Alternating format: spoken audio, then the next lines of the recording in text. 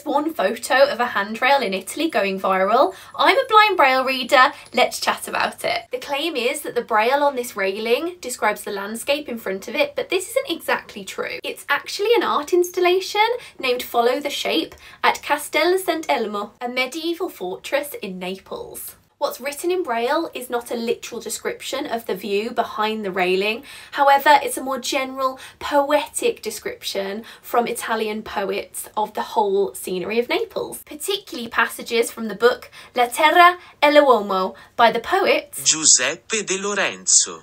I'm really trying with my Italian, guys. I hope that's okay. I can't wait to visit